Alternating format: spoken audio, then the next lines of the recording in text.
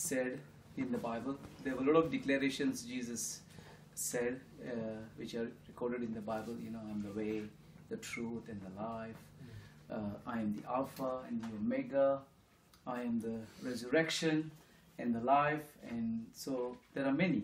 But there is one very important one in the Bible. Can anybody guess without Vicky? Because you might have seen my photos. So can anybody guess? There was something Jesus declared. This was just before he got arrested actually. Does anyone know what he said just before he got arrested? It is I am, to do with I am. Okay, no problem. It's alright. Jesus said that he is the wine. I am the wine. Hallelujah. And we are the branches, in other words. So my message for today is I am the wine. Hallelujah. And always Jesus used metaphors, and he tried to connect with the time that he was living in. That's why he was talking about the fishermen. He was talking about the agricultural aspect of things. He said, I'm the bread of life, because he could make sense to the Jewish community or the people about the bread being the very important part as their diet. If Jesus was in Pakistan today, he would have said, I am the chapati or roti, or I am the naan bread. Hallelujah. So Jesus was trying to connect. In today's terms, Jesus would have said, maybe I am the Facebook. Connect to me, I'm the Facebook. He could have said, I am the WhatsApp. He could have said, maybe I'm the Twitter. So, you know, he tried to connect. So these are the things that we need to learn in our lives as well as we develop, and as we will be given opportunities to preach sometimes in the home group or on the streets or in the church or wherever, that we can try to connect to the people. When he was talking about the aspect of being the bread of life, because the Jewish culture very much is to do with bread. They love bread. They eat bread for breakfast, they eat bread for lunch, they eat bread for dinner. Bread is there all day on the table. So when Jesus said, I'm the bread of life, they didn't think, oh, what is he talking about, you know, because they knew the bread was their main diet. That was the thing that they could connect with. And also, Israel is full of wines, grape trees. And so when he was trying to talk to the Jewish community again here, he's talking to the Israelis, he is connecting with them, and he's saying in John chapter 15, he's saying, I am the true wine. Now, make a note of that. He's saying, I am the true wine. There are many other wines that we can get connected to, but Jesus is saying, get connected to me. I am the true wine. Because there are a lot of things out there that are similar to or equivalent to the wine type of situation, attracting us to different things, taking us away from God, the distractions of this life, the temptations, the addictions, toxic relationships, and a lot of other things that are taking us away from the true wine. But Jesus is saying, I am the true wine. So the first thing is that we must remember that he is the true wine. If we are not in the true wine, then we have a big problem. And there is a image of a wine which is dry, which is very dry. This one. This one? This one. Yeah. So this is a wine which is very dry, and you can see it's dead. There is no fruit on it. And so Jesus doesn't want us to be part of something like this. He wants us to be a part of something which is something nicer there, which is full of grapes and a very healthy wine. You can show this one, or you can show that one, whichever one. So he wants us to be part of something like this. He doesn't want us to be part of something dry, something stale, something where we will not have a direction and a purpose and a meaning to life. And he's saying, I am the true wine. Hallelujah. So that's the first thing. My Father is the wine dresser. So our foundation is in our Father, and Jesus Christ has been sent for us, so that when we connect to him, which is the Father's agenda, which is the Father's plan, then we are going to be bearing lots of fruit in our life. Now, I found something very interesting in the Bible, in this chapter, which I had never seen before. And it talks about 3 levels of fruits. Because it does say about fruit. Everybody remembers that, isn't it? But I will show you from the Bible, which for me was very interesting as I was preparing this. There are 3 levels of fruit. And I believe that these are also the 3 different stages of a Christian when we are connected in the vine. And we will look a little bit about the vine as well and how it works. And we'll talk a little bit about the sap, which is also very important for a plant, which probably most of us know. We have all been to school. So Jesus says here in John 15:1, again, I am the true vine and my Father is the vine dresser. And then he says in verse 2, every branch in me that does not bear fruit, now listen, he takes away, and every branch that continues to bear fruit, he repeatedly prunes so that it will bear more fruit, even richer and finer fruit. Hallelujah. Amen. So it says here that every branch is in the vine that does not bear fruit. So in other words, we are actually supposed to be bearing fruit, because otherwise there is a consequence here. And it says he takes away. Now the Greek word for the taking away is actually, there is one method of wine planting, and I think I don't have a picture for you. It's yeah, this one, maybe this one. Yeah, it's called cordon. I think it is called cordon, which means the vine is planted in such a way that as it grows, the shoots or the canes have to face outward. Okay, so when Jesus was trying to explain this, that every branch that is not bearing fruit will be taken away. So basically what it meant was, it was not going to be cut off in that sense, because there is another word for cut off, but this is the word which is where is that? K-A-T-H-A-I-R-E in the Greek, which means it would be made straight, because it had to be straight for maximum potential. So whichever shoot would just go down, it would be made straight. So in other words, it was not going to be destroyed. That is what God wants to do with our lives many times. That when we are not bearing fruit in some of the areas in our life, He wants to straighten us up. Hallelujah. He's giving us a wake-up call. Hallelujah. He's shaking us. It's time. It's time now to do something about your life. It's been too long. You have been just very, very relaxed. Come on. Let's just make it straight, and let's get the fruit in Jesus' name. Hallelujah. Amen. So God is trying to encourage us by saying here that we need to be stepping up, so that when we step up, then there will be fruit. So you see here that we have got fruit. Then in the same scripture, we got more fruit. So when we come into Christ, our life, our salvation itself is a product of sort of a fruit. But when we start coming to church, then we start a little bit, I believe in some ways, we start bearing sort of more fruit, because then the level becomes a little bit different. We become a part of a body, and like you here tonight, it's not just you're blessing yourself, but by you coming here, you're a blessing to the other. Hallelujah. Yeah. One of the beautiful things about wine is, if you can go to another image, I had written down on a piece of paper numbers, and according to that the images, but I left that paper at home, so because you see I have numbered them, but I forgot.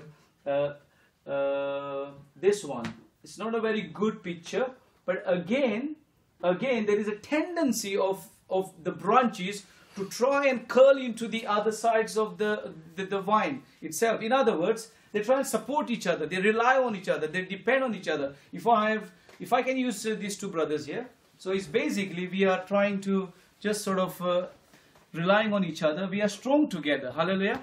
So we are strong together, because if I'm going to fall, he's going to catch me. If he's going to fall, I'm going to hold him. And the same thing with Sunny. Yeah, hallelujah. You can sit down now. No, so there is that beautiful thing about the church and the body, that we are a blessing to each other tonight here. Hallelujah. That's Amen. why you need to be coming Amen. here Hallelujah. every Wednesday, Tuesday. Most of Amen. the home groups have been on Wednesdays. So that's on my mind. Anyway, so we are like those branches that will support each other, that will help each other, that will protect each other, that will strengthen each other. So you coming here tonight is not just that you came here because, it's just a Tuesday night. No, your presence here is blessing somebody here. You are bringing your fruit here to show your life as a testimony that you are diligent, you are disciplined, and you are committed to the group. Hallelujah. Amen. And somebody else is encouraged. I'm encouraged. When I entered, there was few seats, not taken. But when these guys started coming, of course I was late. I'm sorry for that. But this guy came, then I forgot your name, sister. Dolly came, and then Shehzad came, and everything is now sort of full, isn't it? I felt encouraged. Amen. I said, wow.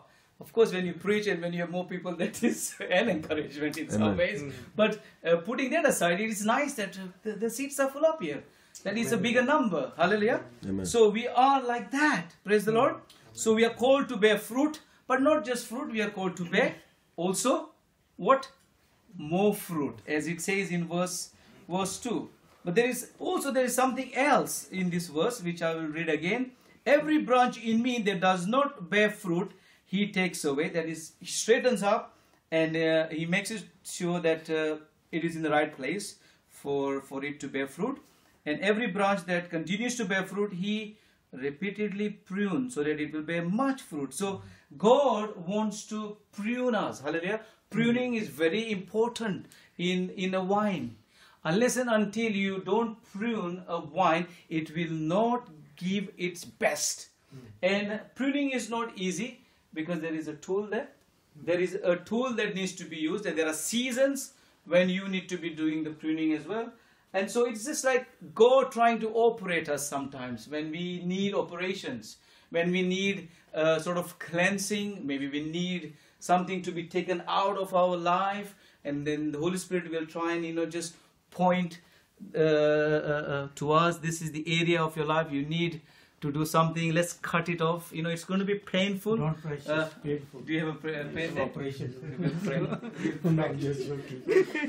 pray at the end. So when we go through this process of pruning or sort of disciplining, when God tries to do that, it is not very healthy.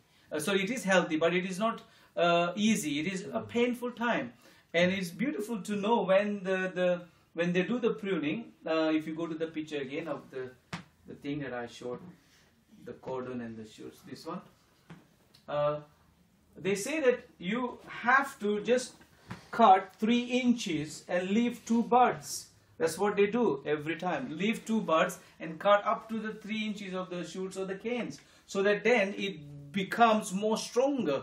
And the more mature the wine is, the more better grapes you get. So it takes, when you plant a wine, it takes around good 3 years for the first produce. And so sometimes we need to be patient with ourselves. We shouldn't be running into things. God, when are you going to do this? I've been praying, God, today you have to answer my prayer. No, just like the wine, just be patient. And once the fruit starts coming in, then every year, then it kicks in, it gets better and better and better. Hallelujah. Amen. That's what we mature in the Lord, isn't it? When we are in Jesus Christ, we start maturing more and more, and we become more and more like Him. And the fruit that comes afterwards is becoming more and more beautiful, more and more perfect in a way, more and more lovely, more and more sweet. Hallelujah. Amen. So the best wines, if you want to drink or if you want to buy, whatever, are the wines that has, the wine is W-I-N-E, okay, not the V-I-N-E now.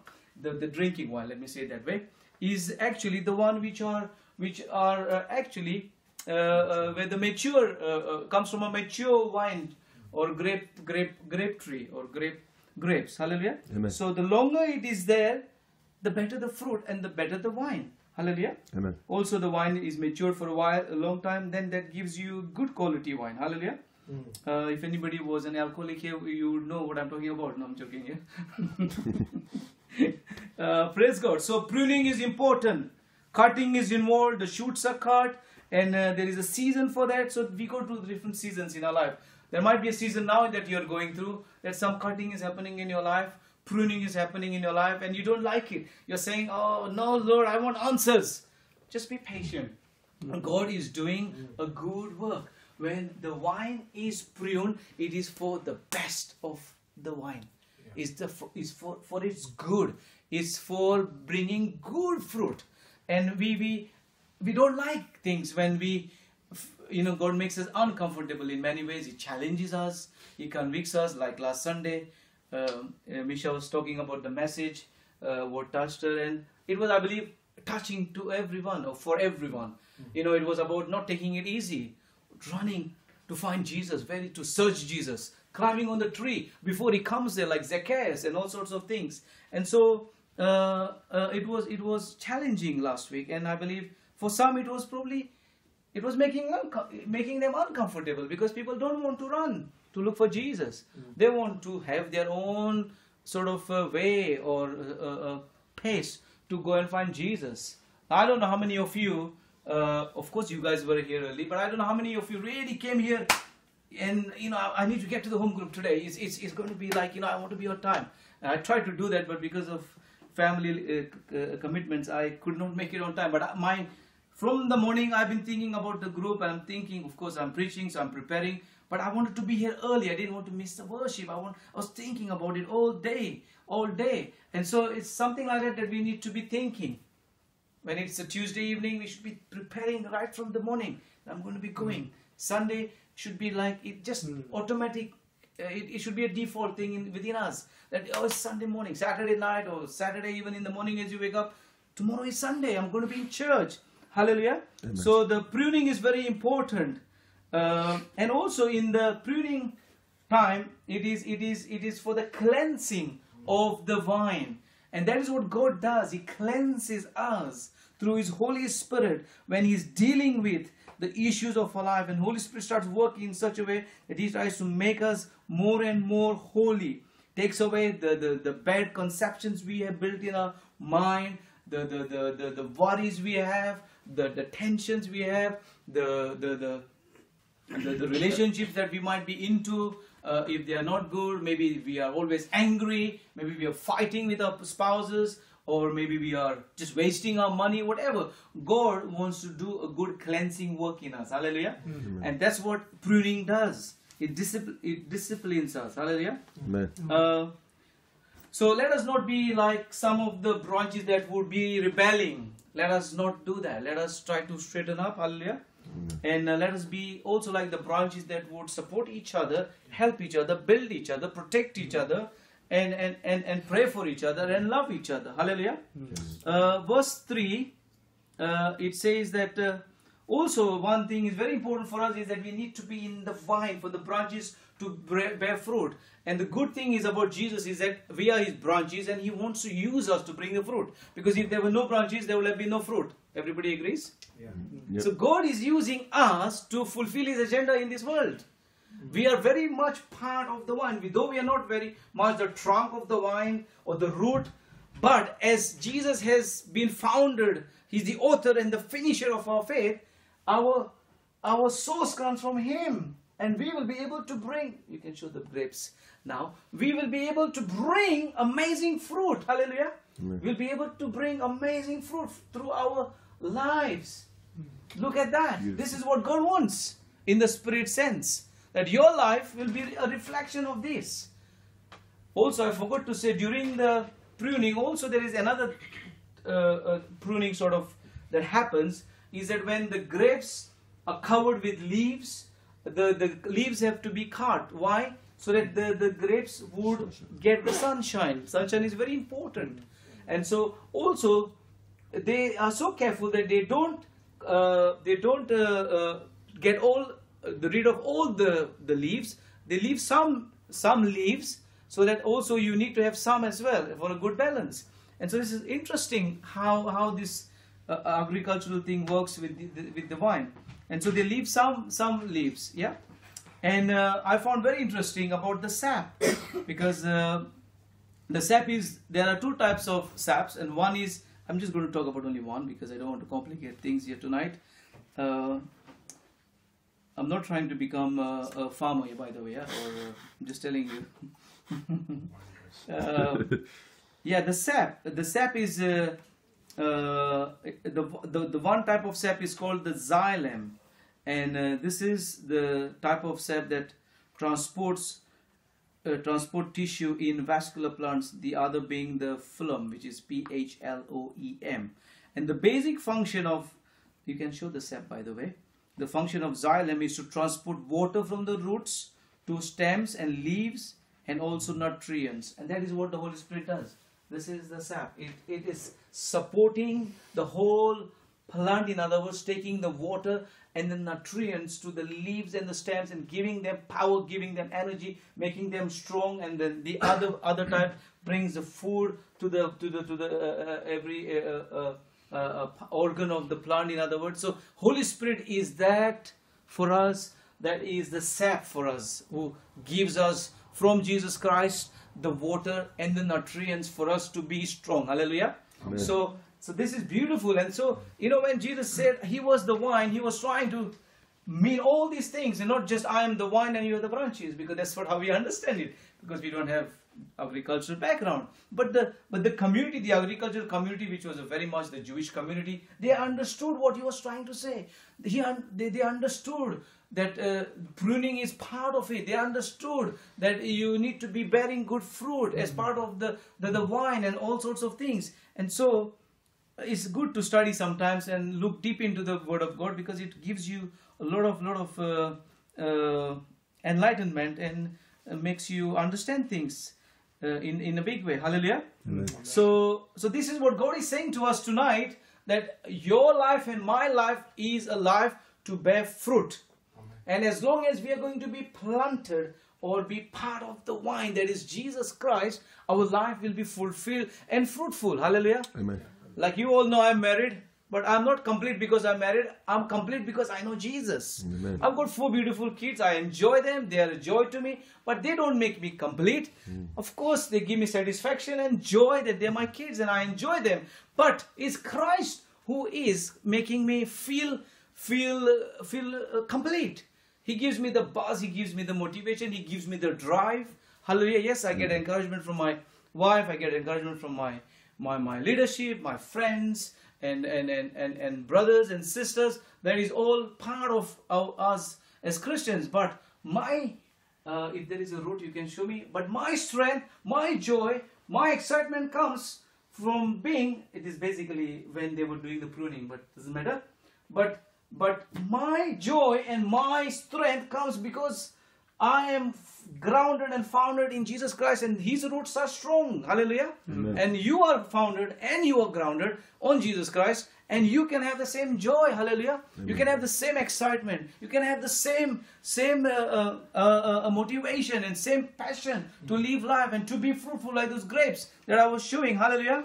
Amen. Amen. Amen. So do you want to bear a lot of fruit? Yes. Praise God. Then you need to allow yourself to be pruned. We need to be allowing ourselves to be pruned.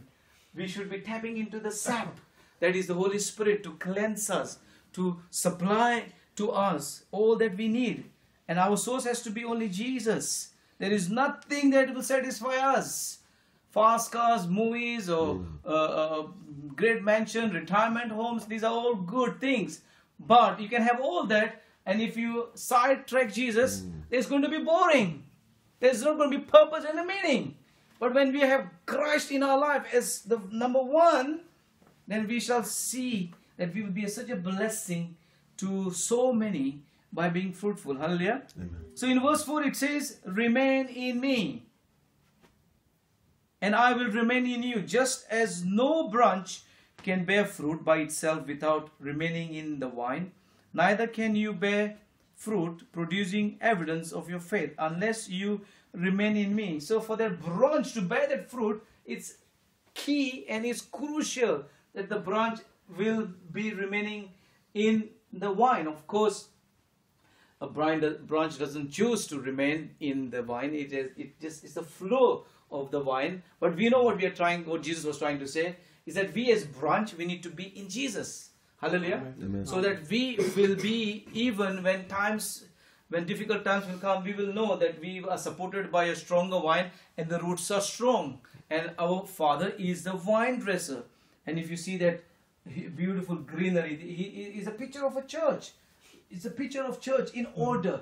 That's the church of the Lord Jesus Christ. The vine. And Jesus is the vine and we are the branches. It's beautiful. That's how God intends it to be.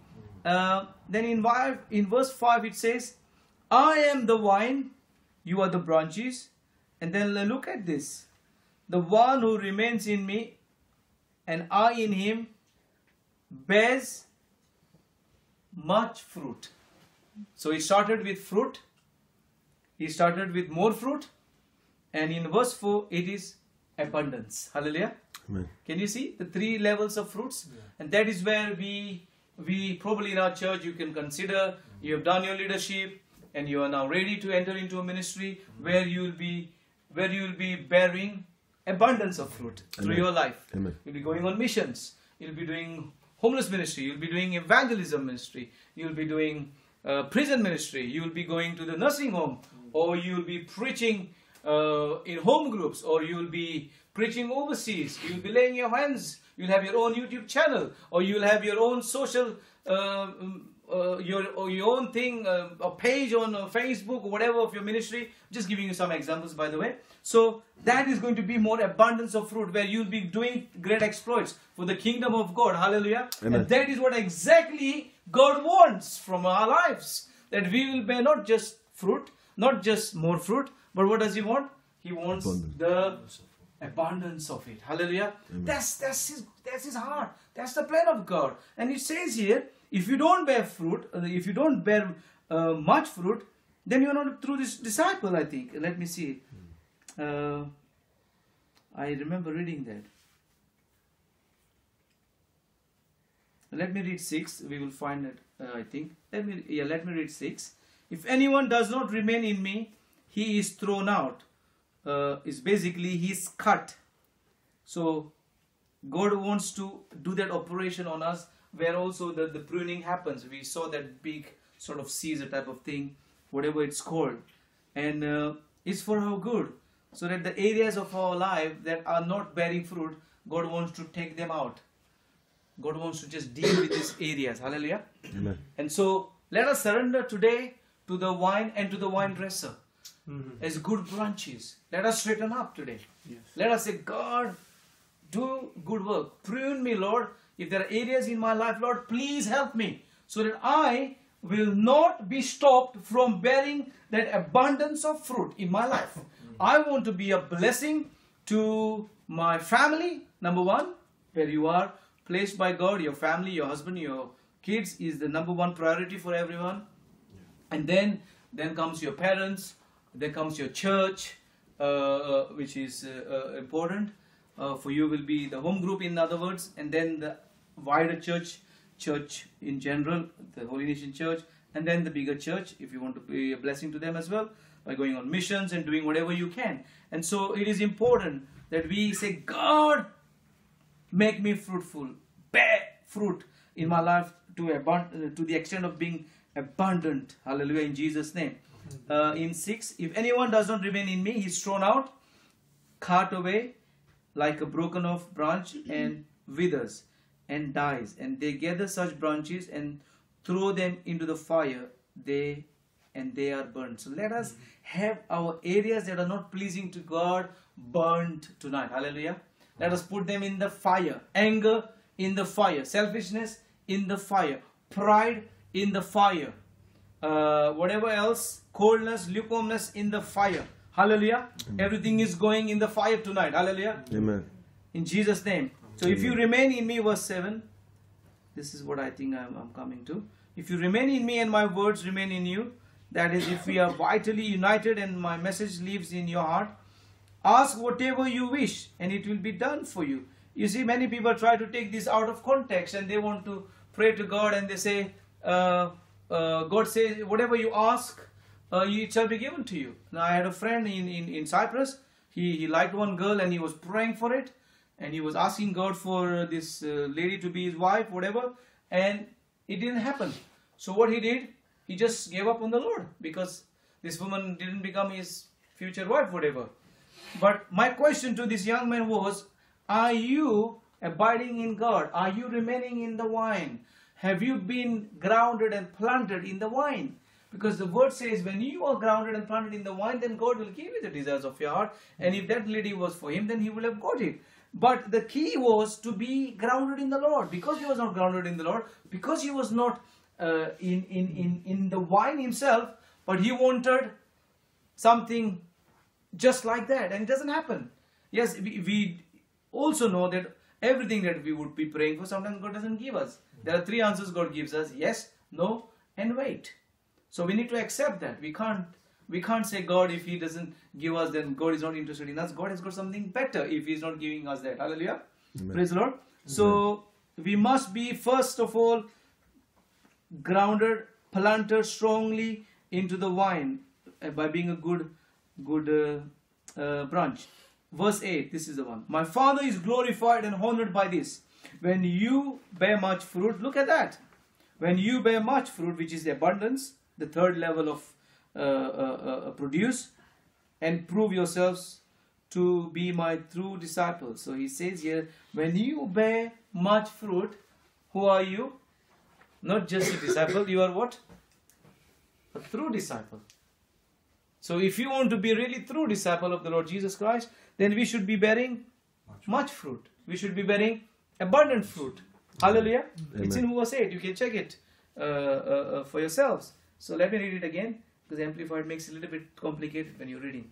My Father is glorified and honored by this, when you bear much fruit and prove yourself to be my true disciples. Hallelujah. Amen. So let us take this as a challenge to bear more abundant, much fruit in Jesus' name. I know there are many who are bearing fruit, and there might be some who are bearing more fruit. But now God is saying, and He's asking of us to come to the next level of bearing abundant fruit. Hallelujah. Amen. So this is a challenge for us to bear abundant fruit. Hallelujah. Then it goes on to say in verse 9, I have loved you just as the Father has loved me. Remain in my love. Now there is a shift here, if you are noticing. He was talking about the vine, he was talking about the branches, he was talking about the fruit, and now there's a little bit of a shift. Let's look at the shift. I have loved you just as the Father has loved me. Now he's not talking about the branches and the vine and nothing of that sort of, but he's moving on to, now he's directly talking to the disciples about, I have loved you just as the Father has loved me. Remain in my love, and do not doubt my love for you. If you keep my commandments and obey my teaching, you will remain in my love, just as I have kept my Father's commandments and remain in His love. I have told you the things so that my joy and delight may be in you, and that your joy may be made full and complete and overflowing. And that is what God was trying to teach the disciples with the picture of the abundant fruit overflowing, and that His joy would be complete when we have that abundant fruit. But He was also trying to reassure and re-establish, because very soon He is going to be, after this, being arrested, and then they take Him, and then we know the story, the Lord was crucified. So He's saying some very powerful things, to remain in my love and make my joy complete. So when we remain in Him, God's joy overflows. He's overflowing with joy for you and for me when we are remaining in His love. His joy is absolutely overflowing. So let us continue to be in His love and obeying His commands. Hallelujah. Amen. That is very important. And then in verse 12, this is my commandment. This is the last scripture. And 13. This is my commandment, that you love and unselfishly seek the best for one another, just as I have loved you. No one has greater love, no stronger commitment than to lay down his own life for his friends. You are my friends if you keep on doing what I am commanding you to do. Hallelujah. So it is just that picture of the branches trying to support each other. We need to be looking out for each other. Hallelujah. We should be encouraging the fruit of each other. Hallelujah. We should be joyful when somebody is giving good fruit. Hallelujah. Amen. I always say this in the church. When somebody gets a visa, you should be happy for it, so that if you have a problem with your visa, you are next in the queue. But when somebody gets a visa and you look at yourself and say, oh, how did he get it? And I didn't get mine. I've been in the church longer than him or her, and he just came and he had his breakthrough. Praise God. Whoever comes last or first, they get their blessing. Thank God for it, because your blessing is coming. You are the next one to be blessed. Hallelujah. And so let us learn from this wine situation, that Jesus is the wine. He's the best wine. The Father is the vine dresser. And let us not tap into the dry wines. There are a lot of dry wines trying to attract us. They want us to suck our energy, our money, our joy, our peace. They want to attract us. But let us come and be grounded, and let us continue to be in Jesus. Because when we are in Jesus, everything that comes out of that will be beautiful. It will not be easy sometimes. There will be pruning. There will be hard times. There will be tough times. There will be testing times. There will be sad times sometimes. We have to all go through some things, once in a while. That is something God uses for us to become more stronger in Him. Hallelujah. Amen. And maybe you're going through something today. Just say, God, please help me to come through this. Please, God, help me. You're pruning me. You are doing something. Amen. You're cutting me, and I can feel the cut. Amen. I can feel the wound, but it's going to be good, because that wound that has been opened is for your good, because there is some infection maybe there. There is some stuff there that God wants to root it out and just deliver and set us free and make something good. And when that wound will be healed, let me tell you, you won't even know the difference, that whether there was a scar or if there was a wound, because it will be absolutely made